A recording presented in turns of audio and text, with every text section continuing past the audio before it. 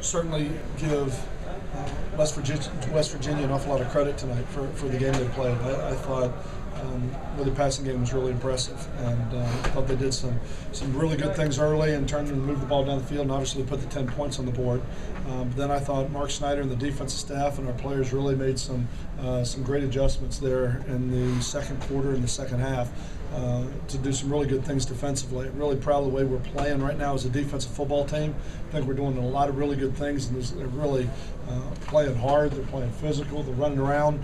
And they're playing a complete game on the defensive side of the ball. Probably the glaring thing on defense, probably the only glaring thing on defense, or the only negative thing you could say is we're not creating enough turnovers.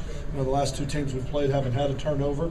They're doing a really good job of protecting the ball, and we're putting the ball in danger way too many times as an offensive football team. The unfortunate thing is 2 weeks in a row our defense really has held our opponent to 13 points, and we haven't been able to put enough offense together in order to turn and win the football games, or really to turn and make them really competitive. I thought BJ played, we kind of put the ball in his hands and spread things out a little bit more tonight. I thought he was really dialed in. I thought he threw the ball pretty well.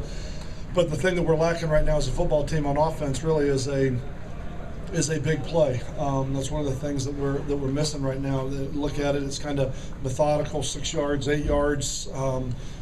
Then we had there in the third quarter, in the second quarter, we had 2 drives stopped by penalties. 2 of the last 3 drives were stopped by penalties, and we can't do that to ourselves. We don't make enough big plays. We don't create enough things to happen in space as an offensive football team to turn and have those type of penalties and be able to overcome them as a football team. And then the last part of it is the 3 turnovers. Again, I don't know what our total number of turnovers is or what our turnover ratio is right now, but it's pretty poor as a football team. And we're playing too hard, and I think it's too important to too many of those guys in that locker room for us to turn the ball over as many times as we are. Because if you turn the ball over, especially against a good football team like this, you're going to have a hard time winning.